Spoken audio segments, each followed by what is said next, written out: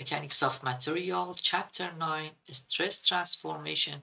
We want to solve the principles for principal stresses for previous problems. So if we have a sample like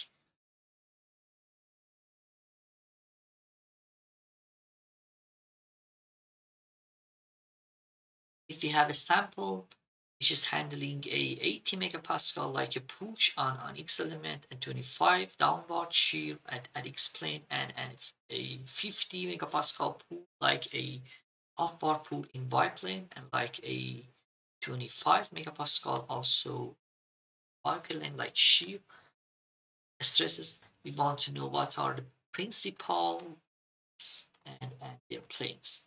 So for doing so, if you remember from a more circle like what we drew last time for x negative 80, a push and a 25, like here,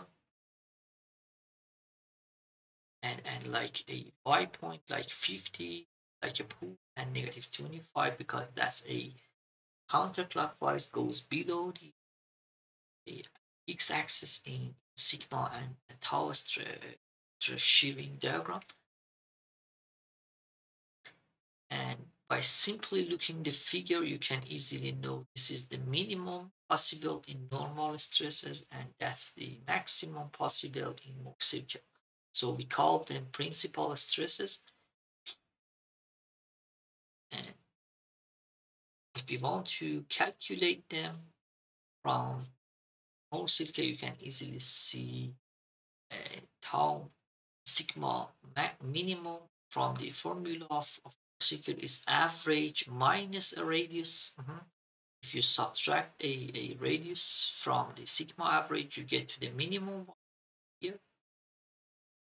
If you just add a radius to the sigma average, and if this is our center of Moore circle, and this is our origin, this is simply sigma average. So sigma average, first we can calculate our radius, which is this part. That's sigma x minus sigma 1 y over 2 square plus tau x y square. So this distance square plus this distance is our hypotenuse, which is r. That's our radius. And if you just replace by the numeric value, all the numeric value are known, and it just gives us 69.64 megapascal for our hypotenuse, which is our radius of our circle. And at the same time, sigma average is simply average of two stresses is the first one plus the second one over to negative 80 plus 50 over to just a negative 15, and that's the distance between the origin and our center of Moore circle, which stands for sigma average all the time. So that's also in negative x direction, so that's a negative 15. Now we do know what our radius is and what our sigma average is. So if we just place it in the formula, it just gives us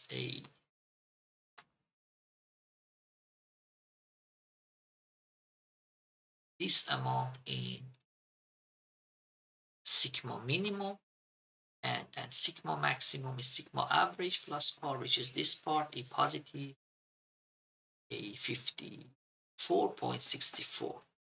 So it just gives us the numeric value of sigma minimum, sigma maximum in terms of megapascal. So this is the sigma minimum circle, minimum value, which is negative 84.64 megapascal. Sigma maximum is the maximum possible in terms of no stress considering the direction. That's a positive 54.64 megapascal. As soon as we do know what are the numeric value of our principals, we want to know what are their planes. So if we just make a counterclockwise turn from our sample like here, we can easily reach to sigma minimum Likewise, if we just turn like this, the other part. So that's our externals, either minimum, maximum, or principal. So 2 times theta p is tangent inverse of 25 over 80. My bad. That's a 25 over 65. That's not 80 anymore. Total is 80. If you just subtract a 15 from that, that's a 65. And it just gives us 2 theta p is equal to 17.35 for 2 theta p. And if you just want to bring it to the sample from Mohr circle, you just need one of them.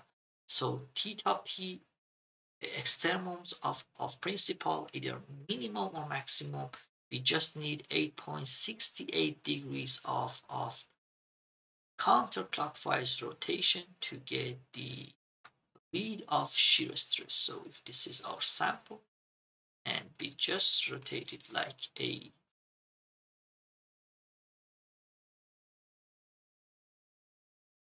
8.68 degrees, like clockwise, counterclockwise, we reach to a state of stress which we only experiences the normal. So sigma minimum, maximum, I think one something like that.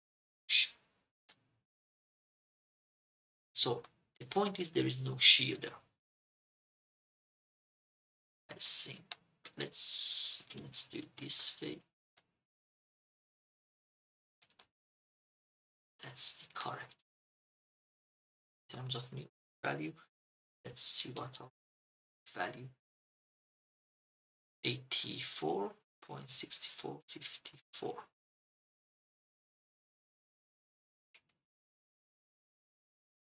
54. Say like this. The important part is that's why just 8.68 degrees counterclockwise, there is no shear in our either push or pull.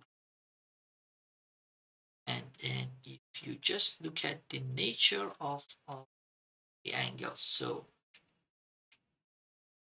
as soon as we have our theta p, we look at to the other sides from our sample, like by a 2 theta s plus 2 theta p makes a 90 degrees like here. And if we already know what 2 theta p is, we can easily calculate 2 times theta s 72.65, and it just gives us a theta s. Theta for shear is equal to 36.33 degrees. So you can easily see it just gives us a clockwise rotation like what you can see here. It just makes us to a element like with the maximum shear, which is equal to R. Maximum shear, which is equal to R, and that's a 69, 64. So definitely there is a negative 50. This plane, it's a negative.